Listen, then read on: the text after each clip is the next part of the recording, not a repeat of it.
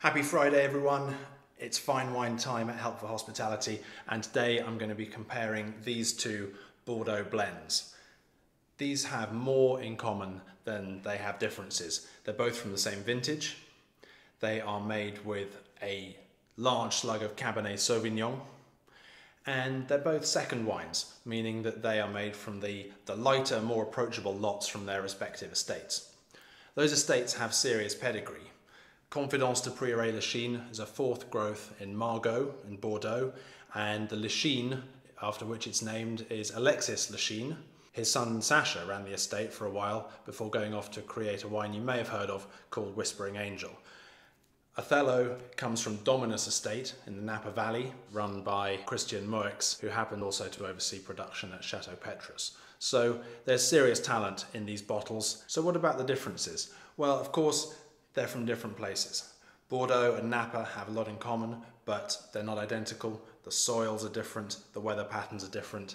But I think sometimes people can get a little hung up on the differences between old world and so-called new world wines, especially at this level, where in fact they do have more in common. It's a little bit like music. If you compare this piece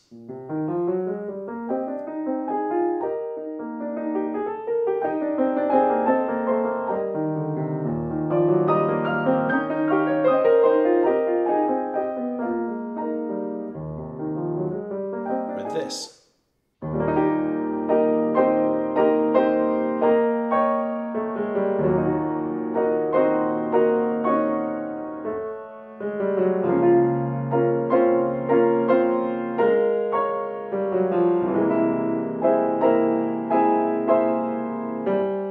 different for sure. In particular, they're evocative of their respective countries of origin, but at the same time there's a huge cultural crossover there. The musical language is really similar in a lot of ways, and they're maybe expressing a similar romantic idea, just with a different inflection. It's the same with these two wines. At least, I hope so. Better taste them to make sure. So, Confidence de Prieuré-Lichine.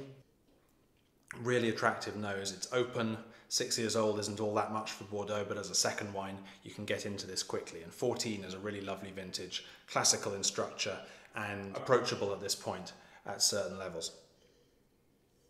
Lovely architecture of Cabernet Sauvignon there, but it's rounded out by that fleshier, plummier Merlot in the blend. So it gives a lot of pleasure. It's not austere like some Bordeaux can be. I think this is a really delightful wine.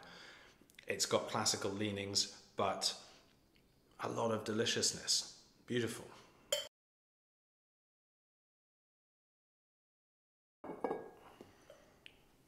Othello, a bit darker in colour, more intensity of fruit on the nose. Just as open, just as pleasing, but more blackcurrant, less plum and strawberry. That's what you'd expect because there's more Cabernet. And what's lovely there is that there's a real leafy kind of refreshment value to it as well. It's not just fruit, it's not that caricature American wine. There's subtlety, there's savouriness, there's that leafy lift, but grounded in a wine of really delicious richness. A different style for sure, but kind of an expression of the same idea. The best thing to do, of course, is buy both. If you appreciate one, you enjoy the other all the more. They're complementary. So why not treat yourself? And you won't be the only one to benefit. After all, we're giving 12.5% of all sales to the hospitality sector, so to put it bluntly, the more you spend, the more we give. Buy some fine wine as soon as you can from Help for Hospitality. Cheers.